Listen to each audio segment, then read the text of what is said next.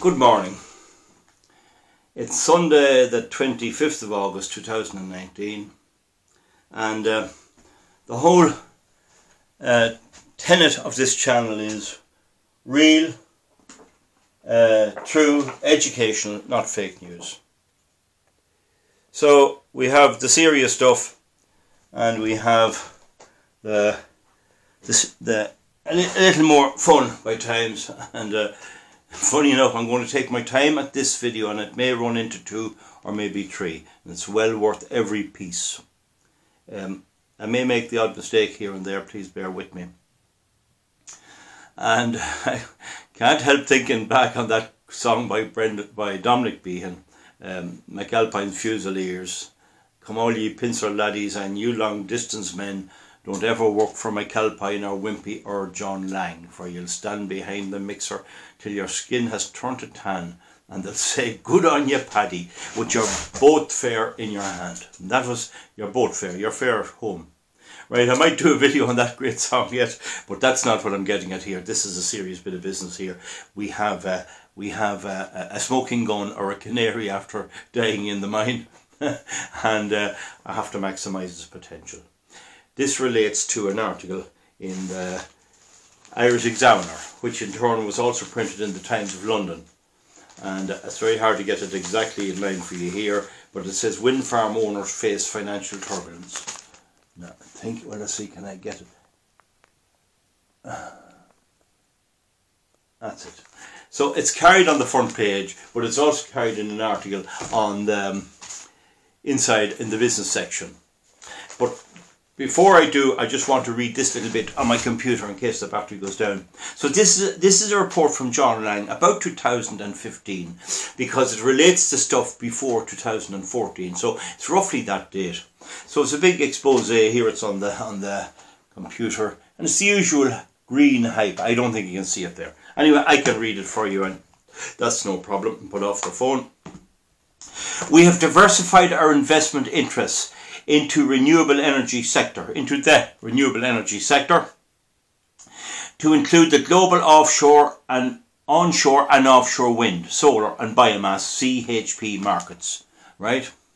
So they've decided to get stuck into the renewables like all the other people. This is John Laing. These are a famous builder, like some Sisk or PJ Wall or some of them. They're normally not people we associate with foolishness. Now, building partnerships with experienced developers for assets development and equity investment. So I think you can get that. We have diversified our investment interests into renewable energy sector to include global onshore, offshore wind, solar, biomass, CHP markets, building partnerships with experienced developers for asset development and equity investment. So experienced developers, they certainly are good at putting them up anyway, putting up the windmills. Well, they're very good at getting rid of them very fast as well. Anyway, we go on here now. We have a dedicated renewable energy team identifying, delivering and operating projects in the onshore and offshore wind, solar and biomass CHP sector, with a particular focus on pre-construction stage projects. Yeah, getting in as they're starting, when the planning commission has got, when the local objection has been overcome by corruption, because none of this is assessed under the SEA directive, right? Target regions include Europe, Asia Pacific and North America. We signed our first project in the renewable energy sector for the development of the pre-construction onshore wind farm in the UK in 2011, then investing in solar in 2012 and biomass in 2014, and our first investment outside the UK was in Sweden in 2013, our first investment outside Europe was in Australia in 2015, and our first investment in offshore wind was in Germany in 2016. So so that's that. We'll turn off that now because you have enough of that. And now I want to give, I've done a bit of research on this now with the help of a few people who I'm very grateful, and we'll just get on with the video. As I say, it may take a while. You'll have to watch this because this is the vindication of the dossier that's compiled, this great dossier that we're asking you to support. Everything in it has been proven right. It's a pity it's so blooming just environmental destruction, because I'm beginning to get a laugh at these villains, these bloody rascals that push this on us. Not necessarily John Laing, but the whole wind energy and the government that backs them. So here's the article inside the paper. Can you read that there? Yield hit for John Laing. Now, this is the first time I've heard the word yield, but in business, in management accounting, the word mix and yield comes in big time. Yield is very important. The yield is actually what you get out of what you put into it. I mean, I'd be probably producing a yield of beef. A dairy farmer would be producing a yield of milk and all that sort of stuff. So it's nice to see that word. That word yield, it does bring in an air of realism to this. I've never heard it before by any minister or any government or any wind proponent. So I'll just read this over to you here, and the aim is to get these few videos done nicely and get them accurately, and that you'll enjoy them as well. And it's hope, it really is hope. It's, as Bill Clinton said, where hope and history rhymes, I think is what he said. So infrastructure firm John Laing says it is taking a multi-million write-down on a wind farm it owns in County Tipperary in Germany, because it estimates that the wind will blow less and generate less power over the next 10 to 15 years than has been anticipated. So who anticipated it? Professor Gordon Hughes of Edinburgh University and myself have told them from 2009 onwards the load factor in the UK is at best 24%. Right? The company's fully owned wind farm at Glen Carbery, County Tipperary, which has operated for a number of years. It was commissioned, I think, in 2016. It's not an old wind farm. It's 2006. It's only about 2.5 years old. And it's roughly 30 megawatts. It's 29.7. We'll say 30 for the sake of easiness. So operate for a number of years. Is expected to have an operating life of a further 23 years. So it's 2 years up. They're saying 25 years. Will it? I don't know. I think it's Nordic. Nordic wind turbines is it Nordic? But anyway, it doesn't matter. It's not the direct drive type. But they're saying 25 years. Well, fair play to them if they can get that out of it. But anyway, that shows you this coming up. But they definitely don't last longer than 25. And for the purpose of the dossier, we are always using these benchmarks: how long the wind farm will last and how long it will take to pay off the cost.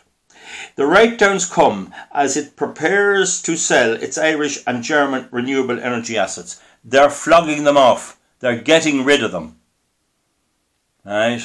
And our government, I bet anything, will try and get Greencoat in there to buy them. With our pension funds and every youngster's pension fund and old people's funds and everything. They'll pour everything into it. The obsession that Richard Bruton has, that Dennis Nocton had, that Pat Rabbit had, and Eamon Ryan before that. This obsession can't be beat. This is like drug addiction. They can't get over it. I know people who have addictions. They can have addictions into lots of things. It's called obsessive behavioural disorder. And they have this. But that doesn't mean we don't know they're doing it. My purpose here is to let you know they're doing it. What we do about it is a bigger thing, bigger business. So anyway, I'll read on. It was always decided to put on hold any new it was also decided to put on hold any new solar or wind farm investments in Europe and Australia. So no more green stuff for John Laing. No more green stuff for John Laing. The once-off financial hits, including serious network transmission disruption in Australia, which were outside our control, helped send the shares sharply lower. Now, there was an incident in Australia with a power line breaking down, or some power line. But also Australia has dumped out the Green government they had. The Green Party rejected them totally and put in a new government now that's not in the same league at all, and that realises that this thing doesn't work. They've went a bit conservative. There hasn't been a recession in Australia for 25 years. 25 years. So they must be doing something right. But the voters there are a mix of English, Irish, and all of those. Not as stupid as we might think. So helped to send the shares sharply lower by 5.5%. So it's hitting the shares. It's hitting the shares. And this was covered in the Times of London. And I think John Laing is registered in London. That's where he started off anyway. And so now the shares got a hit. So why are Greencoat shares not taking a hit? Valuing, now in London, valuing the infrastructure firm at 1.9 billion. So now it's come down a bit. It was obviously more than that.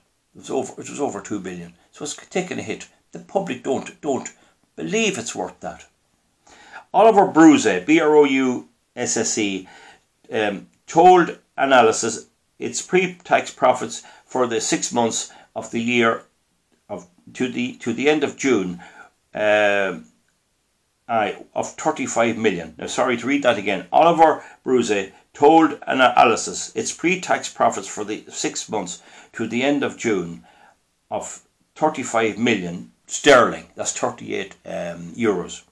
Down from 175 million. That's 175 million. That'd be on its Europe, Irish and Australian renewables. It's not the other things. They do some great work. I mean, if you check them out there, they have a lovely rail system in Australia built, and they're building stuff in America. And these are good builders. These are the best. They're not losing in any of that. That's all going well at the moment. So this is an exclusive renewable energy hit. Right. So now, down from 175. Now, just to get that right again, do my sums on this, I take this as a hit of 140 million sterling. It's 175 before, and now it's 35. That's a big hit. Now, a year earlier reflected, right, it was 175 million a year earlier, reflected the network transmission problems hitting all suppliers for renewable power in Australia, and did not reflect any issues with Laing that Laing owns there. No, it didn't affect, but it would affect the value of their windmills and their solar stuff, because none of this is paying. So it's a wee bit ambiguous there. Certainly there are issues in Australia, but there's a change of government there. I don't believe that this is exclusively to do with a power line falling or whatever. Yes, there's instability on the grid, there's blackouts, because I've explained why there are blackouts and why you can't allow so much of this in, non-synchronous power. But anyway, we'll go on from this. And from the problem of lower than expected wind yields in Europe. Wind yields in Europe. Please don't think if I shout at you. I get excited with these great news. So the wind is not blowing, as they were told fraudulently. ESB told them that, EirGrid in Ireland promised wind capacity factors of 32.5. They admitted to me that was only a cod. A complete and utter make-up. They picked it off the top of their head. It was 20% last year. Now, so they're learning the hard way. And look at the millions it's costing.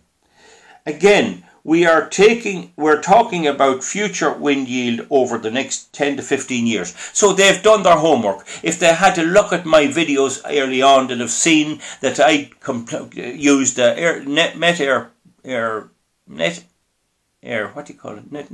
Meteorological Service, Met Éireann's Windrose, 1971 to 2001. 30 years I used it to compile my figures. I only came 1% out from Professor Hughes of Edinburgh University, and he had the figures from the wind turbines. I didn't. I now only get them by accounts. Right, now they're projecting ahead using their management accounting. Any good firm does this. It's a lovely art how you project your income into the future. And they say 10 to 15 years. So that'll see us all, this'll see this wind green madness well dissipated by then. Which led to the company taking negative financial write-downs on their assets, he said. Mr. Bruce said that the first half earnings were mixed, but the resilient company would bounce back in the second part of the year. Now remember, I'll be saying this again because I'm at 15 minutes, I soon go off. Remember that they have also seen the June 2019 accounts. They've looked at that performance, right? John Laing, in his numerous projects around the world, including helping to provide new trains in the UK on the East Coast, and a whole lot of stuff they're doing. Anyway, I just want to take this wee bit. It mentions here that a representative of the Irish Wind Energy Association he's a fella called Mourne, Mr. Mourne. He said, our members are already developing the on and offshore wind farms to ensure we achieve the target, this famous target. Right? We are confident that in the next decade, wind will replace gas. It's going to replace gas entirely. This is what he says. As our chief source of electricity and providing cheap, clean power to homes, farms and businesses across the island. Now, he also said the government's climate action plan seeks to provide 70% of electricity from renewable sources by 2030. So clearly they're sticking to their old story, and we have to break it down piece by piece. You'll probably get this article online. So that's it there, folks. Now, this is clip 8A. And I urge you to come back, because I've done a lot of research. I'll just leave it like that. We'll break it up, get a cup of coffee or whatever, and come back then to us for clip 8B. We develop this a bit more. Thank you.